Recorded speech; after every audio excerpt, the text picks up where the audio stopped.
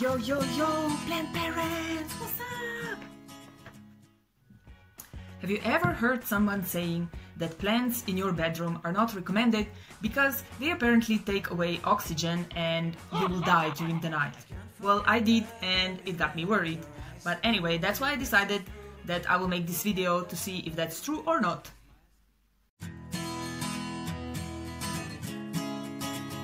Hi, and welcome to Greentopia. My name is Maya and I'm a plant addict. And as I mentioned before, I've heard this myth that plants apparently take oxygen during the night while you are sleeping, so in your bedroom it's not very recommended that you have a lot of plants. I was a little bit like, well, I have a lot of plants in my bedroom, so I don't really like this news and I need to check if it's true, because I don't just believe everything that everybody says or everything that's on internet, and I really like to do my research and, you know, trust science, and you should too. Don't trust the fake news. It turns out that plants are actually amazing creatures, in case you didn't know that before. But I'm guessing since you are a plant parent, you already know that. So, during the day, plants all over the planet produce oxygen because they do this amazing process that's called photosynthesis, which I'm sure everybody learned about at school. It means that during the day, they actually take the carbon dioxide from the air and they produce oxygen, and that is what happens during the day. But what I didn't know before, and I'm not ashamed to admit it, is that during the night, this process actually kind of turns in another direction, and what plants do is actually they consume the oxygen that they produce. So here comes the big question. Does it then mean that they are really taking the air which we breathe and we need to compete with it? Well, yeah and no. And I would say we can all be safe that we are not going to die, because during the night they actually consume so little of the oxygen in comparison to what they produce that it's very, very, that it's almost not worth to mention. And even during the day, plants actually produce 10 times more oxygen than they actually consume during the night. Also, we need to keep in mind that humans, in comparison to plants especially, or specifically indoor plants that we usually have in our homes, we consume much, much more oxygen. And having 1 or 2 plants in your room, it's actually not even worth mentioning in terms of how much oxygen they produce or even consume. You would need to have, like, I don't know, 50 plants in your room that it would maybe be even worth, you know, checking out.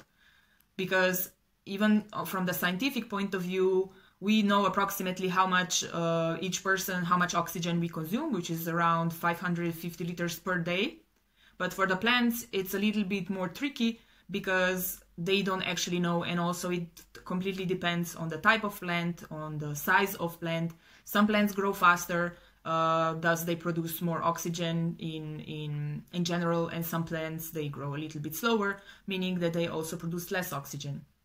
And it also depends how much oxygen they produce based on how much light they get during the day, what kind of nutrition you have in your soil, how you treat them. So basically, even if you have 1 plant and you would want to kind of figure out how much oxygen they produce, it would be a little bit tricky because it depends on all these different criteria. So basically, it's kind of hard to determine. But anyhow, I think we are all now a little bit more calmer, and we know that no, we are not competing with our plants for the air, for the oxygen during the night. And yes, it's totally safe to have plants in your room. You're welcome! So after finding out this fact, I was super happy that I can still have my plants in my room and that we can live happily ever after. But then it also got me thinking and questioning, okay, so what's the deal with all these, you know, articles and recommendations, how amazing plants are because they can purify air? So then you would ask, hey Maya, is this also a myth? And have I been, you know, misled and reading fake news? Well, actually no, but on the other hand, as I mentioned before, the impact that plants have on our lives is not as significant as we might maybe like to think. Yes, they and some plants, they do produce and purify, purify the air from toxic chemicals that are present in our homes. But again, we always need to keep in mind that it completely depends on the amount or number of plants that we have. So if you will have one snake plant in your apartment and you will claim that it totally purifies your air, it would be fake news. So please don't do that. You know, do a little research before, and yeah, just know your plants. So what I'm trying to say is, yes, plants are amazing. They have amazing benefits that we can have from them in our daily lives. But also we need to be realistic, because as I said before, we all appreciate and love science. So anyhow, if you decide that, okay, I don't care what Maya says, I really want to have plants that purify my air, go ahead and do it. It's not gonna, you know, it's not gonna do you any harm or anyone else. So by all means, go and buy all those amazing plants that are purifying your air. Just don't expect that it will be, you know, a big difference when you will have them at home. But anyhow, a little bit on this topic, I also did some research just so that I could be more helpful, and I made a list of 5 plants that are known to be able to purify air. So I'm just gonna tell them to you, and then we're gonna go a little bit into the topic, what kind of chemicals are you talking about, Maya? So these plants are, and they are all very common plants that you can find in your garden centers, so it shouldn't be a problem of finding them. So the first one I picked is aloe vera. I'm sure everybody knows it. It's a succulent plant. It's very easy to care for. It grows pretty fast, and it's also known for its other benefits, like from the nutrition point of view, from medical point of view. So it's super useful to have it at home, and it also looks nice. The second one is what in English we call the snake plant, and the scientific name is SANSEVIERIA. It's a pretty usual or very common plant. In my personal opinion, I don't like it so much. I don't have one at home, but I've seen it in many homes, and it's very common. So that plant apparently also purifies air.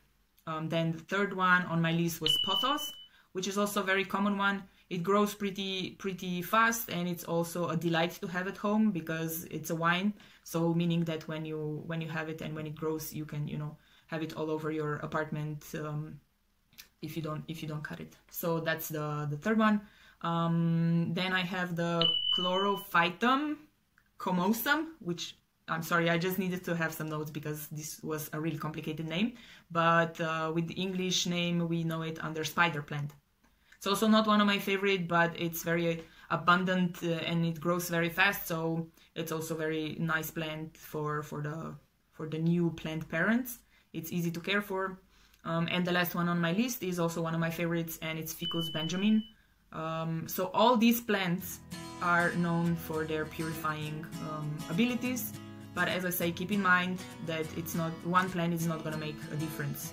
It's not going to be significant in your flat, but you know, you could at least say to your friends that, yeah, I have these plants and they're purifying my air.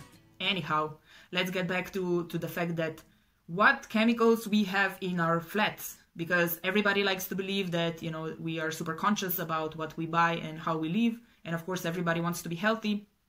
And even when I was doing this research, I was a little bit surprised, but now I'm very happy that I am a little bit more aware, because apparently in a lot of products that we have in our house, there are chemicals like benzene, like formaldehyde, and different others, which I don't remember, but they come in very different products that you bring to your home. Like, for example, paint for the walls, or if you have any furniture from wood which is treated, then if you use any pesticides for your plants, hopefully more of a natural origin, but in case you are using the ones that you can, the common ones in the garden centers, a lot of times they are very toxic, as well as cleaning products, for example. I know a lot of us hopefully are conscious about these things, but if not, you should know that, you know, a lot of times we are not aware of what we are bringing to our homes. So, you know, maybe this video will help you to think about these things more. I know it started as a debunking a myth about purifying air plants and do plants take our oxygen away from us, but I hope that it has been useful nevertheless. So, thanks for listening and watching today's video. I hope you find it useful. If you did, I would be super happy if you would share it with your family and friends, and of course don't forget to subscribe and give me a like if you appreciated the video, and I will see you in the next video.